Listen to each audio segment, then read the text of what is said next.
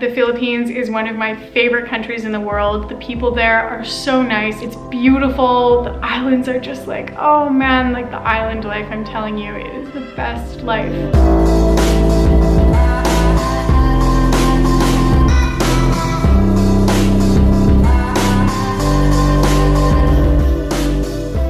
My name's Robyn Kimberly, and I am a solo travel vlogger. If you're new here, welcome, and make sure you hit that subscribe button and the notification bell so you can be in the loop when I post new travel videos. Today, we are going to be talking about the things you need to know before you go to the Philippines. So without further ado, let's get right into it. First things first, flights. It's always an adventure getting around the Philippines. Just never expect that you are going to arrive or leave when you were supposed to. So I have had several instances where I've had a really easy 45-minute flight, boat ride, whatever, that somehow turns from 45 minutes into like a 6 to 8 hour adventure. So just be ready for that. And that sort of leads me into my second point, which is your itinerary.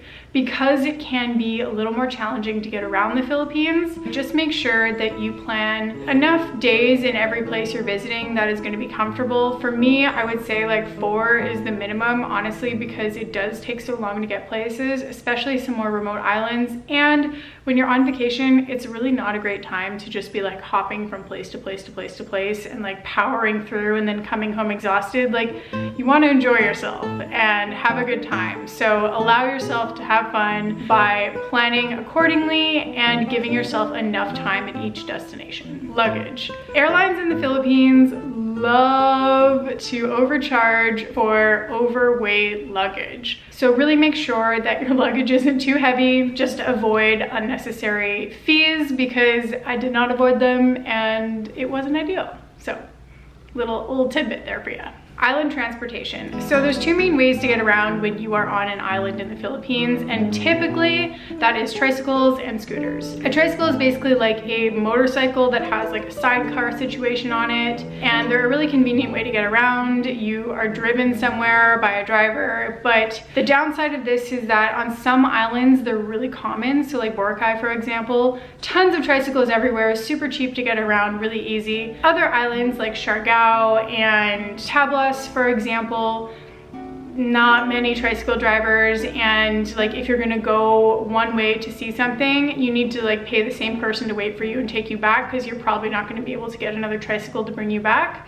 So it gets a lot more expensive. So my recommendation in that case would be to take a scooter, and by that I mean rent your own scooter and drive it yourself, which was definitely something new for me on this trip. In my past travels, I never drove my own scooter, but I really did feel safe learning in Siargao in the Philippines, because the roads were really wide, they were very straight, they weren't very busy, and it was really just like the perfect environment to learn in. And also there's like another level of freedom when you are driving your own scooter. Let me tell you, like, it's a whole level of independence that I'd never experienced while traveling before, and I don't think I'll ever go back. Transport in the city. So if you are staying in Manila or Cebu and want to know how to get around, highly recommend using Grab and Grab only. It is just like the safest, most reliable, best way to get around. It's basically like Uber. It's the same thing as Uber. The thing I love most about it is that there's no bargaining. If you're like me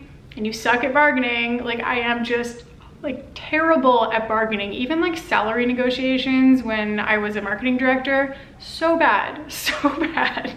So any situation where I don't have to bargain and just like the price is the price, that's a real positive for me. Next up, SIM cards. SIM cards are just a great thing to have no matter where you're traveling. And as a solo female traveler, I always make sure I pick mine up right in the airport so I'm connected right away. It's just better for safety reasons, I think, to have a local SIM card in your phone. So if God forbid there's some sort of emergency or situation, you are connected and can reach help. In the Philippines, there are 2 main companies. The first one is Globe, the second one is Smart. I ended up going with Globe because I heard that they had like better overall service throughout the Philippines. Smart is a lot better on certain islands, so a lot of people will actually travel with 2 SIM cards and swap them out depending on where they're going. Honestly, did not find that to be necessary. I was fine with just 1 SIM card, but to each their own, so that is an option if that's your jam. Okay, next up, toilet paper. So, bet you didn't think we were talking about this.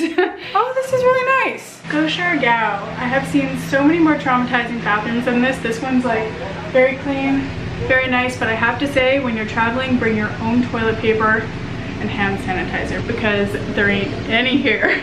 And to build off of that, tampons. So I'm very particular about what I put in my lady business every month. I like to pack my own tampons because when you're traveling throughout really remote islands in the Philippines, I didn't see any tampons for sale. In Manila and like Cebu, I believe that you can buy them, but when you're island hopping off in a more remote area, there's not really tampons available. And as a woman, let me tell you, just pack your own. You'll be glad you did.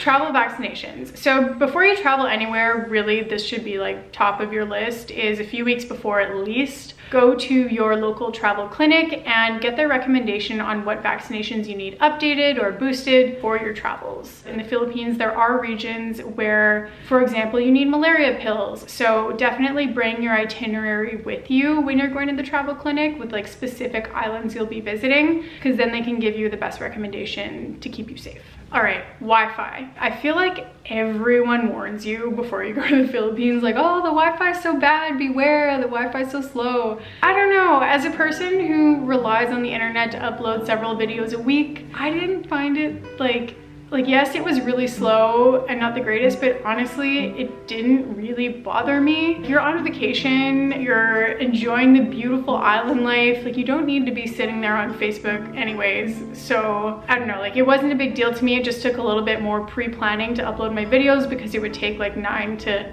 12 hours to upload a video sometimes. So I would just like hit upload the night before and then in the morning it would be done. Next up, visas. Most nationalities get a free 30-day on arrival visa in the Philippines, which is so nice, makes life way easier, but always double check on your government website to make sure that you are one of those countries that receives the visa on arrival, because it would just really suck to arrive and not be able to enter the country. So that being said, once you arrive, if you would like to extend your visa, I believe you can do so actually in the airport if you want to stay longer than 30 days, or you can do it for a fee in major provincial centers. Another thing that's good to know is that foreigners legally have to carry a piece of ID with them at all times while traveling the Philippines. So just to be safe, what I did was I made a photocopy of my passport, folded it up, put it in my wallet, so I had that in addition to my driver's license and like my other cards.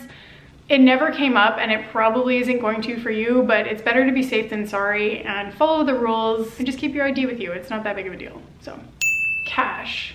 Cash is king, and I mean like king in the Philippines. I thought it was supposed to be the crown, you know. Anyways, do not plan on getting around by paying visa for your whole vacation, because you are just not going to get around. I'm telling you that right now. Another thing is bring cash with you before you arrive, because ATMs are few and far between and they do not always work. So you could travel an hour to find an ATM and then it has no cash in it or just doesn't work. So make sure you arrive with enough cash for your entire trip. Water. So I really loved this and respected this about the Philippines, is they were so amazing at having filtered water in like huge reusable bottles everywhere you went.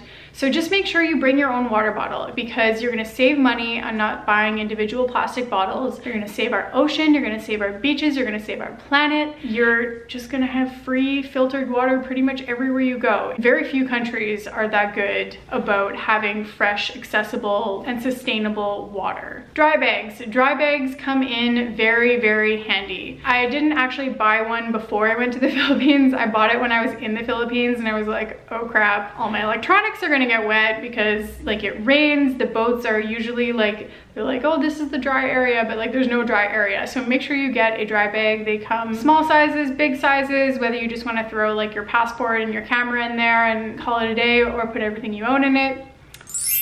The choice is yours, but yes, highly recommend having a dry bag. And finally, have fun. The Philippines is one of my favorite countries in the world. The people there are so nice, so welcoming. I made so many local friends. It was amazing.